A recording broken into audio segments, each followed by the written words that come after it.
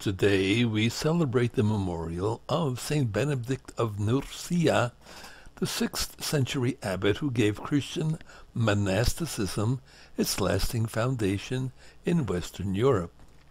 For his historic role as the father of Western monasticism, Saint Benedict was declared a co-patron of Europe, along with Saint Cyril and Methodius. Saint Benedict is also the patron saint of Pope Benedict XVI's pontificate. In 2005 general audience, Pope Benedict XVI said, Saint Benedict was a powerful reminder of the indispensable Christian roots of Europe.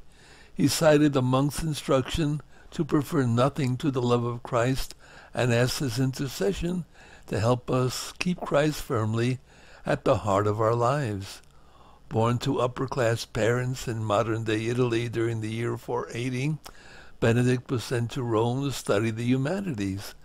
However, he soon became disgusted with the loose morals that prevailed among the students. Withdrawing from the city, he lived briefly with a group of monks, then as a hermit. The young man spent 3 years in solitude, facing and overcoming severe temptations through prayer and asceticism. Only after doing so did he have the confidence to emerge as an organizer of monastic communities. His first monasteries were established in the Anio Valley outside Subiaco.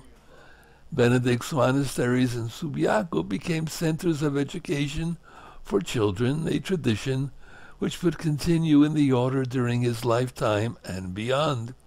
His monastic movement, like its forebears in the Christian East, attracted large numbers of people who were looking to live their faith more deeply.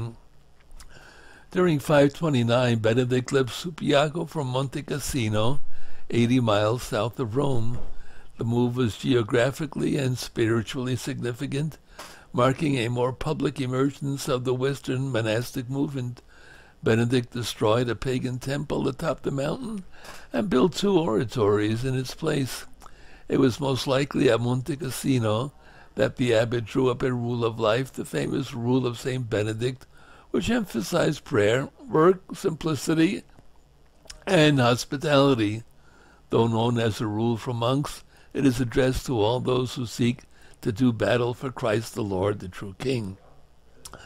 Benedict's life was marked by various intrigues and miraculous incidents, which are described in his biography written by Pope St. Gregory the Great.